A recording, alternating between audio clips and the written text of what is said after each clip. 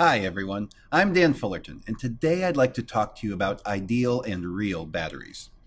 Our objectives are going to be to understand the properties of ideal and real batteries so that we can calculate the terminal voltage of a battery of some specified electromotive force, or EMF, and the internal resistance from which a known current is flowing, and to calculate the rate at which a battery is supplying energy to a circuit or is being charged up by a circuit. So let's start by taking a look at batteries. A cell or battery, which is a combination of cells, provides a potential difference. The potential difference from a battery is sometimes called an electromotive force, or EMF. Now note, it's not really a force in the physics terms. EMF is just a historical name we use for these. The EMF of a cell or battery is its maximum possible potential difference. Now, batteries are pumps for charge, raising charge from a lower potential to a higher potential in a circuit. So, ideal versus real batteries. Ideal batteries have no resistance. They're perfect. Their terminal voltage is exactly equal to their EMF. Real batteries, on the other hand, have some fixed amount of internal resistance. They're not a perfect conductor. They have a little bit of resistance in there, and because of that, the terminal voltage across a real battery is a little bit less than the battery's EMF. Now, if we take a look here at an ideal battery, we've got the EMF in here, and we'll take a look at the terminal voltage, which is VB minus VA, and we'll put it in a circuit with some resistance, so we've got a current I flowing. Well, the voltage of our battery, let's pick a different color here, the voltage of our battery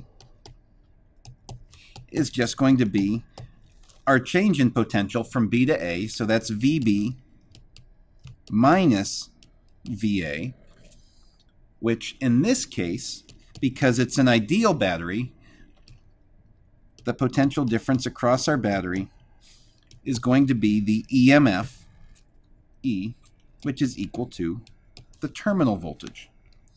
Perfect world. More realistic, however, is our real battery here, where we have some amount of internal resistance as part of the battery itself. So, the voltage of our battery, in this case, which is still delta V, or VB minus VA, in this case is going to be V battery must be equal to I times R, the voltage drop across our resistor here. You can see the potential drop IR compared to VB minus VA must be the same. Therefore, if V battery is equal to IR, that's equal to our EMF minus current through our internal resistor, EMF minus the drop IRI, which is equal to the terminal voltage. So the terminal voltage in this case is going to be the EMF minus the voltage drop across the internal resistor. So we have a slightly lower terminal voltage than the EMF, the maximum potential of our battery. Let's see how this plays out as we look at a problem. The terminal voltage of a real battery is 15 volts. If the battery has an EMF of 18 volts and supplies 10 watts of power to resistor R, find the value of R and RI. Well, the way I'm going to solve this is I'm going to start with the VERP table, because really this is just a simple series circuit. So my circuit elements, I've got my internal resistance Ri, I've got my resistor capital R, and I'll make a row here for total, and I have my potential, my current, my resistance, and my power dissipated. And then we'll start by filling in the information that I already know. I know that we've got 18 volts here. That's got to be our total. I know that the voltage drop across R must be 15 volts because that's the terminal voltage right there, VB minus VA, if we labeled that B and that A.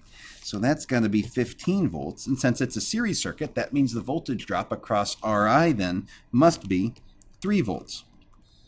We also know we have 10 watts of power to resistor R. So there's 10 watts. Well, right away, anytime I know two things in a row, I can figure out the others. So power is V times I. So that means I must be power divided by voltage, which is going to be 10 watts over 15 ohms, or 0.67 amps.